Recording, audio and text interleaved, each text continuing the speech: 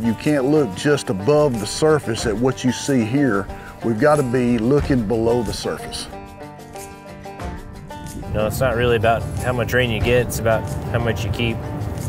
That's the big thing about soil health. As we increase the soil health and the soil microbial activity and increase the pore spaces in the soil for water holding capacity, we could take a 2-inch rain and keep all of it. We're making transitions on our properties just like we'll be asking producers to do if they're interested in regenerative ranching. It gets back to how do we build better soils, better landscapes, better profitability, and hopefully happier and healthier families. And that's our charge.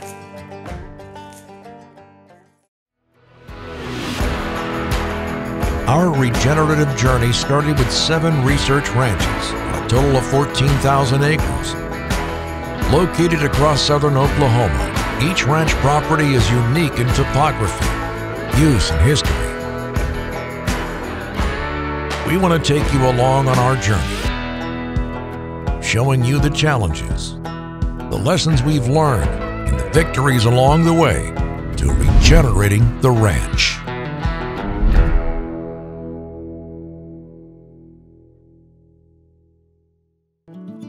There's no one-size-fits-all recipe to regenerative ranching. It all depends on the context of each property. Joe Poke, Noble's General Ranch Manager, gives us a rundown of the 7 Noble ranches. This is Noble Ranches as we know them. We separate them out of 7 different properties, as you can see. Down here in the south is the Red River Ranch. You introduce forages right on the river, got a lot of sand. We run sheep and cow-calf down there. Coffee Ranch is a native pasture ranch. We run cow-calf there, a little rockier. Going north is rockier still. We run cow-calf and stalker here as well as goats. Over at Conrad McMillan, pecan farm is a production pecan farm. We're introducing grazing animals in there the first time this year. Headquarters is historically grazing and small plot research, so we've planted all that back to be grazing and fenced some new areas in. So we run stalkers and kind of our market cows up here. PDF, or pasture demonstration facility, is a really great stalker ranch. We're doing a little heifer development up there right now, and we'll continue to use that for stalkers. Then Doopy's a really good, great soil, real great introduced forage facility. We use that to pretty much put gain on anything we want to sell. Doopy seems to make a lot of forage and make a lot of things fat, so we like it up there. Noble hasn't always focused on regenerative practices. In the past, the ranches were really used to house research projects. They were small plot trials, forage trials, and grazing trials, and the practices of that lead to more of a degraded state compared to the regenerative principles we apply now. All the ranches are unique in their own right.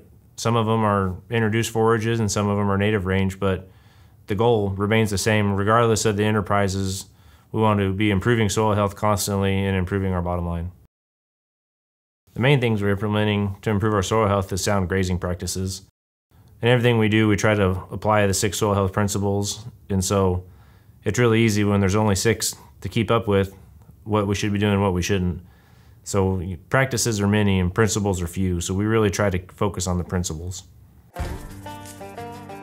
Understanding the context of a property may sound confusing, but Jim Johnson took us to the Red River Ranch to explain it.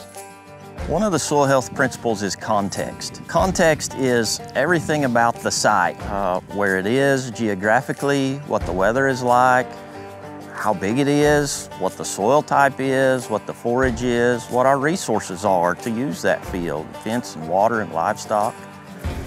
And so context is something I always like to think about whenever I enter a field. This field is one of the fields on the Red River Ranch, one of Noble Research Institute's farms and ranches.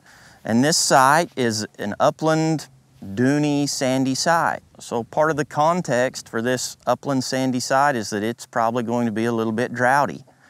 Since it's a little bit droughty soil, we might have a hard time keeping as much grass and as much cover on the ground as we would like to have. Jim went on the hunt for some bare ground.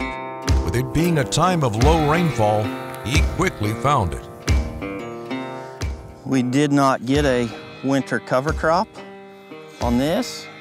Same Bermuda grass base, same pasture a few feet away, but instead of having cover where we have bare soil, we just have dry sand.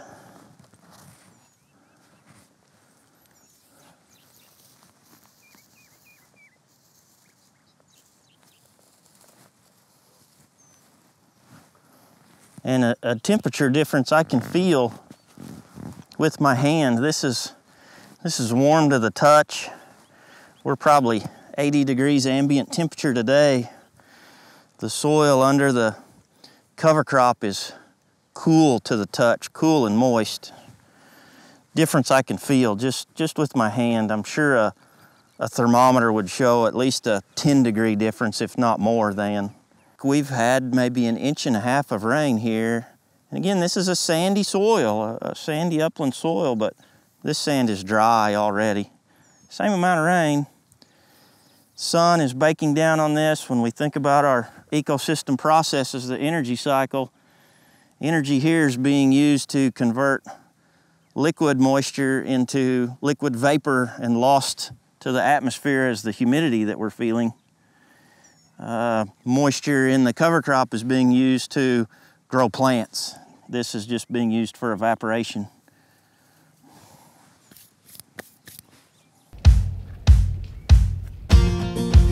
The terrain on Noble ranches is so diverse, sometimes a UTV just won't do.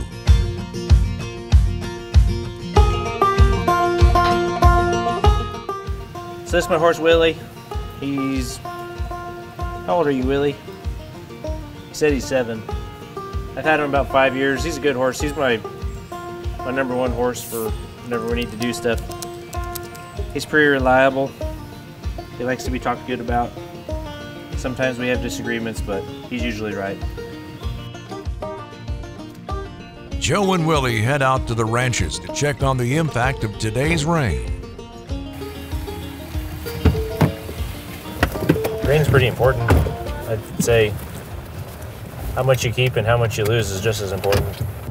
That's the big thing about soil health. As we increase the soil health and the soil microbial activity and increase the pore spaces in the soil for water holding capacity, we could take a 2-inch rain and keep all of it. Having good soil health it's like having a good buffer between the extremes in our weather. So you can hold on to more moisture longer in a really dry time, and you can capture more of the moisture when it does rain because you built that resiliency into your system. So that's one of the key components of soil health, is it's not feast or famine all the time.